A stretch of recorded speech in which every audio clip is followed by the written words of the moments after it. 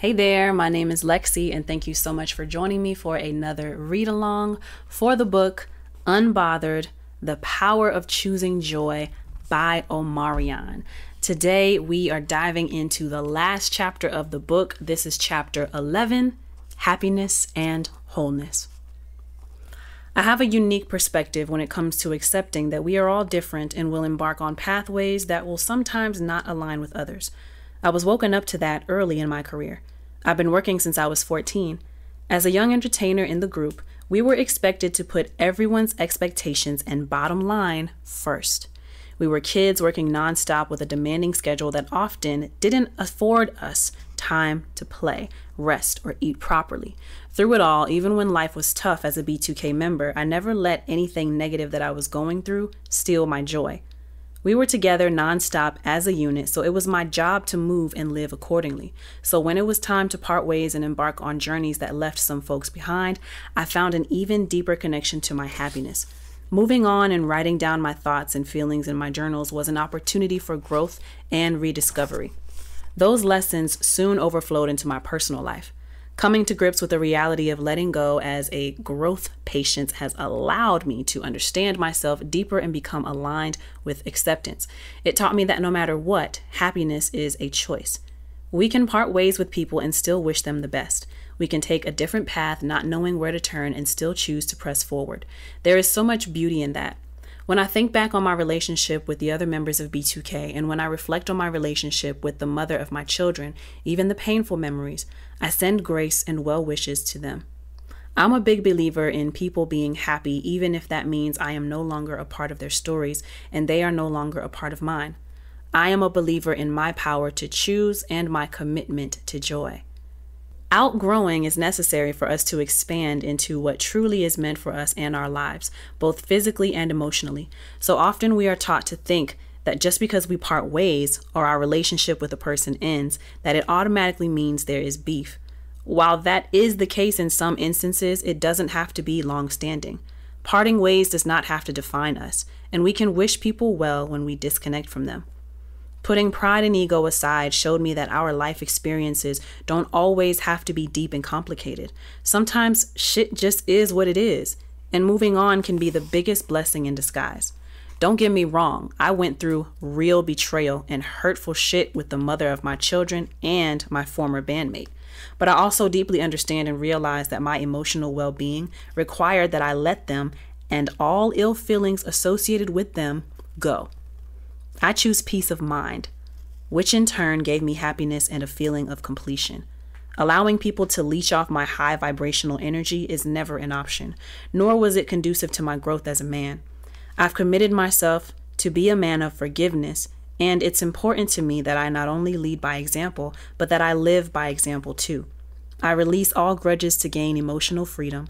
While there have been quite a few people over the years that have done me wrong, I sincerely wish them nothing but happiness.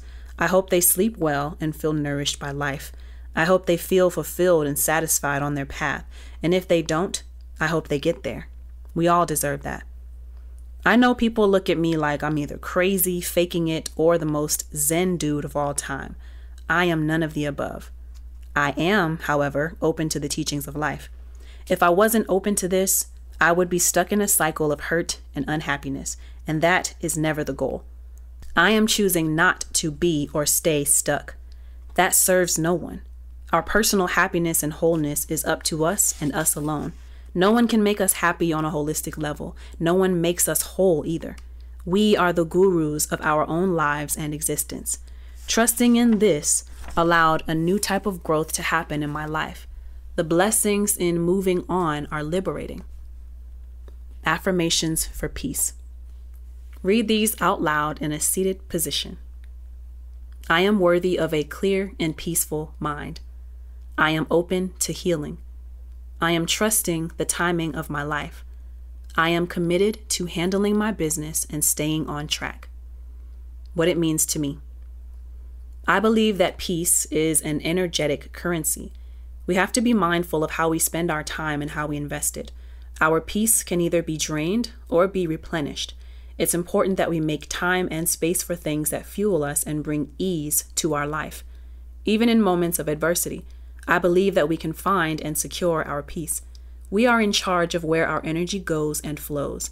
Stay open to the possibilities and the timing of life. Our peace will flow freely if we allow it. Reader reflection. What brings you peace of mind? Create a list that reminds you of the things that bring you calming energy. Commit to practicing them daily and keeping your vibration elevated in a peaceful state. Everyone doesn't have the capacity to think differently. We cannot force anyone to see things how we see them. We can only lead by example so that people can bear witness to us and in turn learn something. Responding to adversity with attunement versus aggression, that takeaway has taught me so much about individuality and the power of choice that I so deeply believe in. My happiness and wholeness don't depend on how others treat me. I feel that not holding grudges and instead focusing on my happiness and wholeness has allowed me to keep my focus sharp. In my development as a man, I've cherished and held fast to my joy because if I didn't, someone or something will try to take it from me, and I've worked too hard to allow that to happen. Releasing grudges is imperative because if not, it becomes a part of our life force, like an extra piece of invisible luggage that we carry around. There are levels to it all. This life. Over time, the universe has shown me the importance of continuing on the path of liberating myself, even when that includes leaving people and their mess behind. Letting go of the projected pain of others has given me the opportunity to imprint, impress, and affect those watching and observing. That's why I carry myself the way I do. It's not a temporary act, it's a lifestyle. I feel that's why so many people were so enamored by how I interacted with the unnecessary drama on the Millennium Tour. A lot of folks said, nah, fuck them. But for me and my energy, that wasn't going to enrich or raise my vibration. Our energy and message is transformed into gifts and insight when we commit to healthy happiness versus toxic happiness. Toxic happiness would be saying, yeah, you're right, fuck them, and enjoying watching the fall and demise of those who hurt us. That is not aligned with who I am or how I operate. I do not find joy in other people's pain and suffering, although the occasional "I told you so" pops into my mind. I find joy in witnessing their healing and emotional growth. What I don't think a lot of people quite get is the liberation that comes with being genuinely happy for people. I am emotionally free, peaceful, and happy. And I want people, even those who are no longer walking through life with me, to be the same. This is an obstacle of life, and it doesn't have to be a negative one. For me, these obstacles mean that we must evolve into a higher way of being and living. Facing adversity and hurdles and moving through them to move on is powerful. On a spiritual level, it is a sacred thing.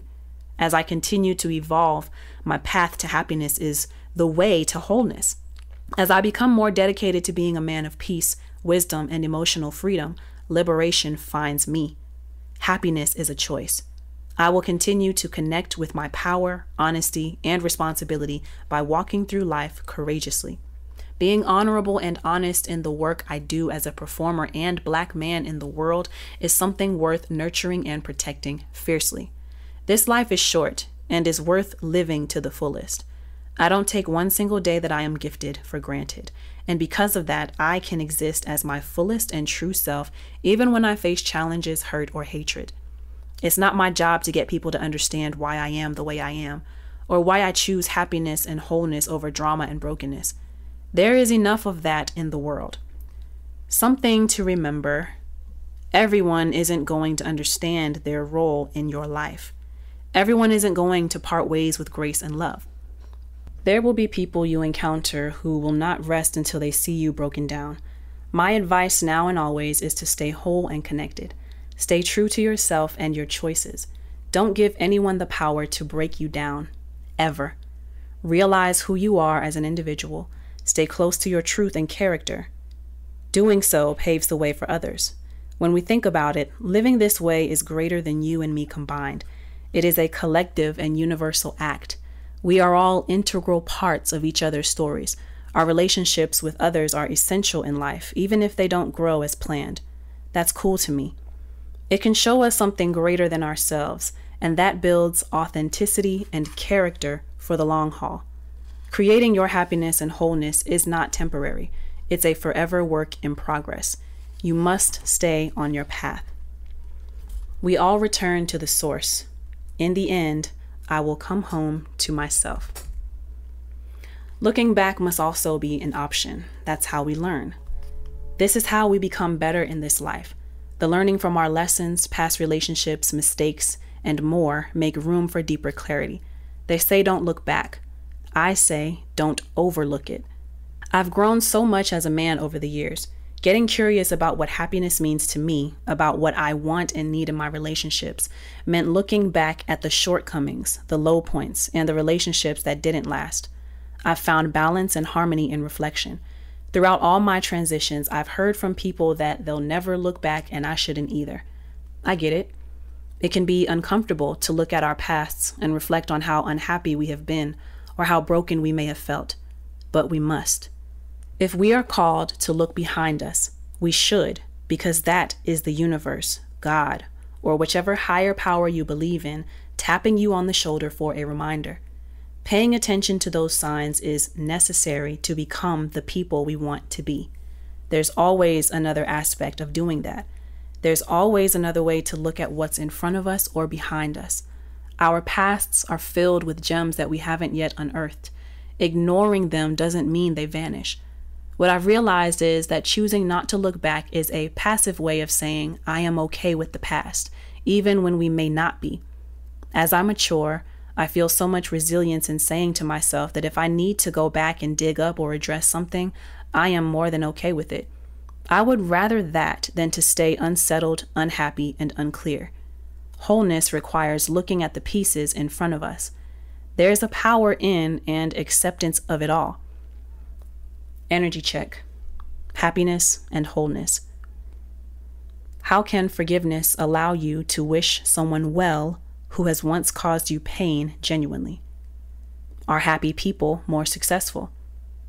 What is the importance of being stress-free? Are happy people healthier in life? Do you have the courage to kill negativity with happiness? Many times when I was walking through a very public situation with the mother of my children, people tried to dictate how I should be because they didn't understand that I was choosing to take the higher road. I get that not everyone is me, but learn from that fact. Not everyone is you. Take the higher roads of your life. Accept the changing of paths. Be open to the reroutes ahead because there will be plenty. Don't be swayed by your struggles. You will have intense moments of fear, failure, and uncertainty along your journey. Instead of turning away from those things, turn toward them. Let the hard moments in your life guide you to your highest self. Happiness is waiting for you, but you have to choose it. You have to want it badly enough to chase it when you feel like you can't. Be the person who you wished you had been growing up. Be the change and live in alignment with your highest good.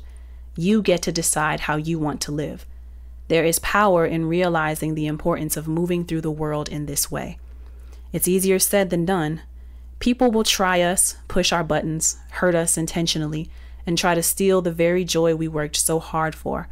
Trying to prove them wrong or investing your energy in trying to get them to stop is not the best use of your sacred time. You are whole, even when folks would rather see you in pieces.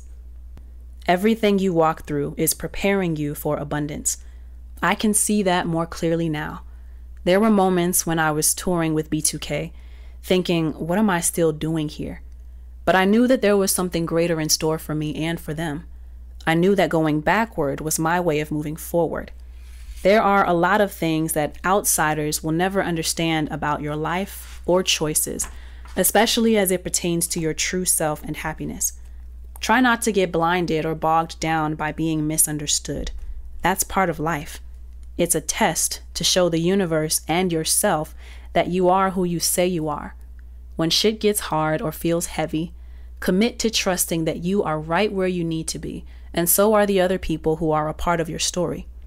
Sometimes we have to be down and out to figure out where exactly it is we need to be. This teaches us how to stand up for ourselves and protect what is divinely ours. Recognize who you are, no matter what.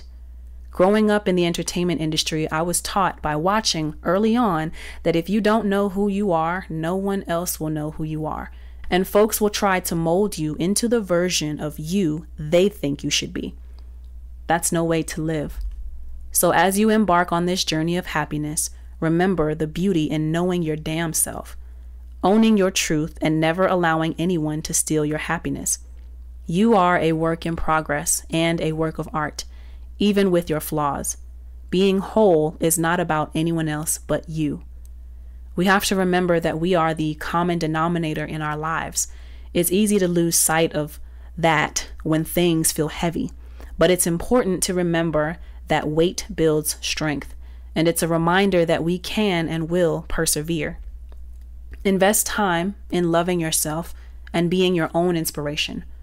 The hardships we face are setting us up for beautiful lessons.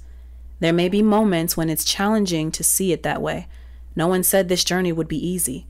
Keep going, keep growing, and keep connecting to the inner source that is you. Just because I got my heart broken doesn't mean I don't deserve a new experience.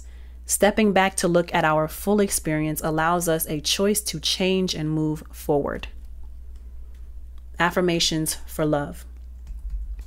Read these out loud in a seated position. I am worthy of love. I can create the love I want for myself in my life. My heartbreak has taught me the importance of self-love. I will devote my time and energy to loving spaces. What it means to me. The hurt of past relationships doesn't get to speak for the love we deserve. I believe that we all deserve full, loving energy that is healthy, supportive, and warm. Other people not knowing how to love us is not permission to give up on love altogether. It's easy to let the defeat of pain, heartache, and disappointment speak louder than self-love. This affirmation of love reminds me to love myself and learn how to love others better. I will not let any pain from my past hold me back. Reader reflection. Think of a hurtful time in your life, and instead of harboring ill feelings about it, think of a way to greet with love. What has hurt, pain, or heartbreak taught you? How can you take those lessons and turn them into self-love? Take notes on this reflection in your journal. Affirmations for self-trust. Read these out loud in a seated position. I can trust myself. At my core, I know what I want in life. Trusting my gut is in my favor. I will learn how to be more trusting of myself over time. What it means to me. Self-trust is the gateway to inner knowing. I believe that we all know and have our answers. The world teaches us that everyone else knows what's best for us. I do not agree. My intuition guides and leads me. Every day is a practice of learning how to better myself and trust my higher knowledge. This is something that takes time, practice, and dedication. Get to know yourself. Reader reflection. Who taught you what you know? What is true for you and your life? In your journal, write a letter to yourself about trusting your highest self, even when it feels scary. Give yourself permission to unwind on the pages, to be honest with yourself about who you are and what you want. No one has your answers but you. Remember that. Affirmations for becoming your best. Read these out loud in a seated position. I am growing into my best self. I am healing into my best self. I am working on being my best self. I show love to myself as I become my best. What it means to me. I believe that working to become our best self will be an ever-evolving process. It will not happen overnight. These words remind me that I am all that I am, that each step in my life is me marching toward my best self. I am a student of becoming my best. I am committed, so whenever I forget, I can look at these affirmations and remind myself that I am on the right path and headed in the right direction. No matter what, I will stay dedicated and determined to be the best version of myself and the best man I can be. As time goes on, life shows us where we need to improve. Becoming is an opportunity to evolve and expand spiritually and emotionally. Staying on this journey has kept me emotionally sound and connected to my truth. Reader reflection. In your journals, think about who you want to become in this life and write it all down. Don't worry about it sounding too big or too small. Just reflect. What is bringing you closer to becoming your best and highest self? Think about what's holding you back. Your life is yours to adjust. Stand in your power and don't hold back. 5 acts of peace. Self-expression. Below are some practices that I use to stay grounded in peace. A peaceful mindset allows me to be productive and in tune with what matters. I'm sharing a few acts of peace with you below. These methods support me in being fully present in my life. They remind me to pay attention and be open to the life and experiences around me. The little things and shifts in life can really make a difference in how we see the world and how the world sees us. I'd like you to think about your 5 acts of peace. What brings you calm, joy, and recentering energy? When we stop and think about these things, we start to shift and change our behavior and find our flow in life. Grab your journal and jot down the things that offer you peace, community, and self-expression. Take a look at the little things and work your way out. We are all worthy of peace and inner clarity. I hope this exercise brings you closer to a daily practice of ease. Saying thank you with a smile. While this may seem like a small thing, it's actually a major key to living a peaceful life and spreading peace to others. You never know what people may be going through. Sharing a smile can change someone's entire day and mood. Peace isn't just about the self. It's also about pouring into our community too. We have the power to lift people's spirits with our joy, body language, and kindness. Helping someone less fortunate. This has helped create a clearer perspective for me in my life. A lot of things are happening that we have no control over or have any idea about. Being able to show up and help someone with no strings attached creates room for community care and brotherhood. The special thing about helping others is that our actions act as a mirror, and so does the ability to receive. It's a two-way street. I believe that whatever we may have in abundance, it is our duty to share, not just monetarily, but energetically as well. Encouraging people we love. Encouragement is sacred and special. It's tied to the ability to realize and recognize those around us. Sharing words of encouragement and affirmation offers inner peace and external peace. It also builds bonds with those we love and serves as a reminder to be there for one another. Doing so offers a sense of ease and peace of mind. Doing an unpleasant chore without complaining. We all know that no one wants to do what they don't want to do. However, putting off things doesn't make our responsibilities vanish. Procrastination robs us from our peace. Doing the thing we don't want to do not only teaches us lessons of responsibility, but also restores peace in our lives. To be whole and present, we have to learn to move with the punches of life and handle our business. Moving your body. Surrendering to the movement and rhythm, this serves as a recalibration of peace. When I'm dancing, I create motion that energizes me and brings me into a state of deep peace. Moving our bodies, be it dancing, walking, or stretching, helps us open up our minds to ease and calm. Don't second guess yourself. Reflection. Being able to be decisive allows you to stand steadfast in your choices and allows you to take a step back and really be sure about what it is that you want to do. And being decisive puts you in that alignment with whatever decisions you make and not second guessing yourself. You're in a better position because you've thought out your plan. Being decisive and not second guessing yourself really helps you build self-trust and self-confidence. Second guessing yourself makes more room for doubt, worry, and a lot of things that can take you away from the focus of trusting yourself and ease. Being decisive is important to me because when I have to make important decisions, I can do so with confidence in my choices. I was able to take my time and really pay attention to the choices I was making. This helped me see a clear path and aligned outcome. Most of the time, I've had positive experiences with the practice of being sure of myself and not doubting my mind, heart, and gut. Being self-assured is valuable and important to me so that I can explore the positive outcomes with clarity. In a way, this goes hand in hand with manifestation. We cannot doubt our power and still expect the things in life that we want to come to fruition.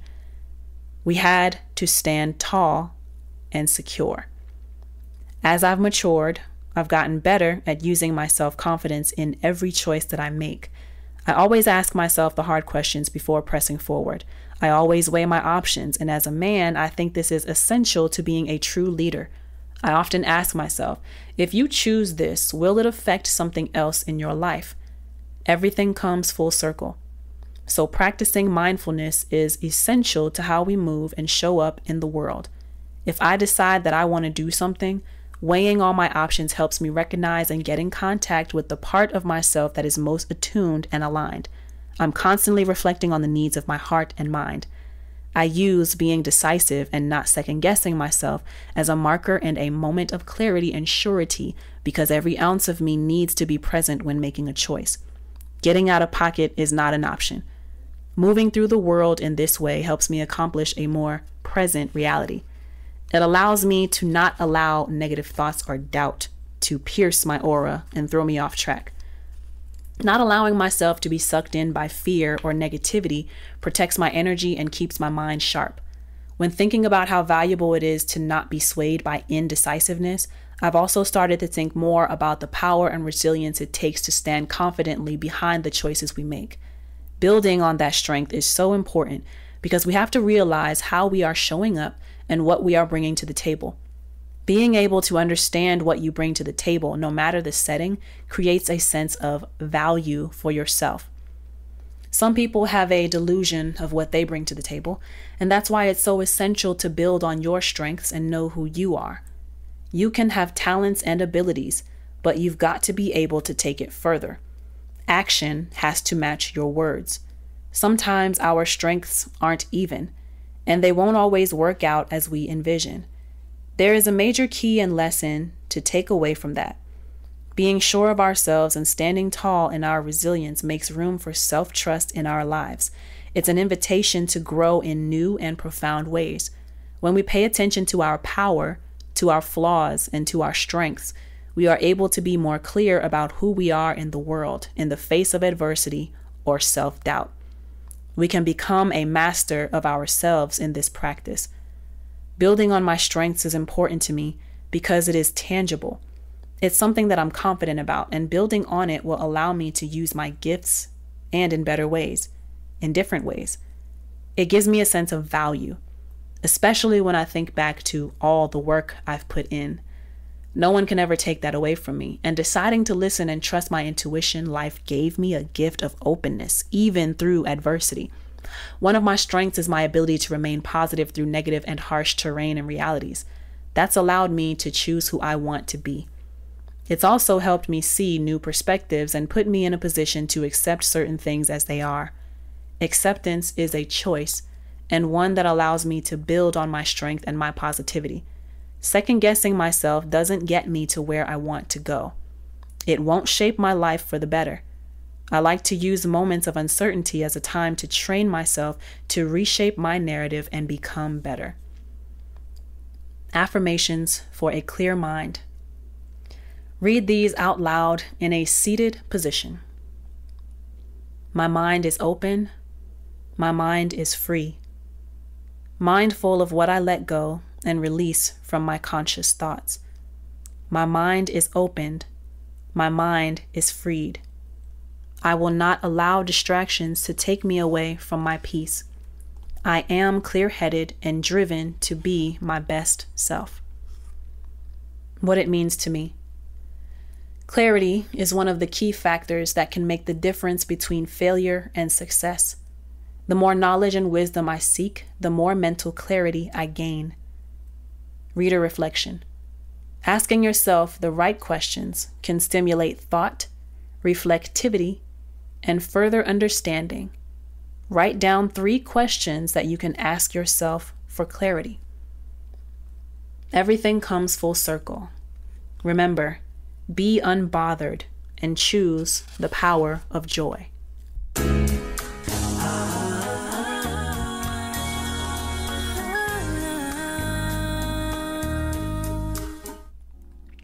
Wow. So that was an incredible way to end the book. And that was the last chapter, chapter 11 of Unbothered, the power of choosing joy. There were definitely a few memorable quotes from this chapter that I had to make sure that I highlighted. Let me just gather them real quick. Why am I talking with an accent? So the whole book is called Unbothered, the Power of Choosing Joy, right? On page 196, this sentence tripped me up a little bit because I'm like, ooh, that's the name of the book. I am a believer in my power to choose and my commitment to joy. I am a believer in my power to choose and my commitment to joy. The next one is on page 204. You are whole even when folks would rather see you in pieces. Page 207. The hurt of past relationships does not get to speak for the love we deserve. And I think there's another one. Nope, there's not another one. Well, yeah, so this one just wrapped up the book so perfectly, especially, which one is my favorite one? I think my favorite quote, it is not my job. Oh, how did I miss this one? Page 201. It is not my job to get people to understand why I am the way I am. Honestly, reading this last chapter, I feel like if I were to write a book, it would be something like this, because a lot of the concepts and things that Omarion is talking about in this book, I've already had that kind of realization, maybe probably for real in the last year, but just in general, it's my duty to always be better for myself and learn how to be better and what it means to be better. And I would also credit that to certain podcasts that I listen to, like this whole chapter right here. Like, let me try to say this eloquently. He talked about the choice of acknowledging the positivity, even through the face of adversity, right? And I think I'm really proud of myself because I think I've done a good job of, even when I'm in a bad space, I allow myself to feel that, but I don't allow myself to stay in that. And I guess I would also have to credit my upbringing being military. Like, okay, this mission failed. Let's replan and figure out how the next one is going to be successful. And I'm just really happy and grateful for the ways that I was taught. There's a question in here for reader reflection. It's like, who taught you what you know? And you realize that you don't have to hold on to those things, or you can amplify the things that really benefit you in your life or make you a better person. And I'm just grateful for the way I grew up and the way that I learned, the people who taught me, because it's allowed me to see that I don't have to stay where I am, whether that's physically or mentally. Definitely physically, because with the military, always moving around, but especially mentally, like, and feelings and situations are temporary. But if you allow yourself to stay in those spaces, then you will be stuck. And so I'm thankful for the kind of content that I give myself, especially books like this, but also I got to give credit to, they don't do it anymore, but it's called The Love Hour, which is a podcast with Kev on Stage and Mrs. Kev on Stage. Amazing series, I guess I would call it now, because it's ended, but they do still have episodes up on YouTube and Spotify, and I think Apple Podcasts as well. But just a lot of episodes that they would play, it would be a lot of self-reflection and I don't necessarily have the money I want to be able to go to consistent therapy right now. So I use these podcasts when they bring on therapists to try to help analyze my own life and what I'm going through and how I'm feeling. And it's actually helped me a lot. And I'm also the kind of person who thinks heavily. I've gotten better with not overanalyzing and not letting myself get to a sunken place in the rabbit hole. But I'm just thankful that I'm able to pick out and be a good self-critic and figure out how to become better and not stay in a bad place. And this whole chapter really just ties up the book so perfectly, especially with that it's not my job to get people to understand why I am the way I am. I think a lot of people would benefit from knowing that it's not your job to anticipate how people will react. It's just your job to make sure that you are living in your truth and make sure that you are living in a way that feels good for you, but is also challenging you and is allowing you to grow. It's not your job to get anybody to understand who you are, what you're doing, why you're doing it. You just really need to be here doing the things that's for you. And there was another line in here where he said something about making sure that you're not doing things because somebody told you you couldn't do it, and really focusing on doing things because it's something that you want to do, which is something that I obviously heavily relate to as well. I would never encourage people to, like, something that's real big in music industry, right? It's this mindset that you're not successful until you have a bunch of haters. But why are you feeding hateful energy?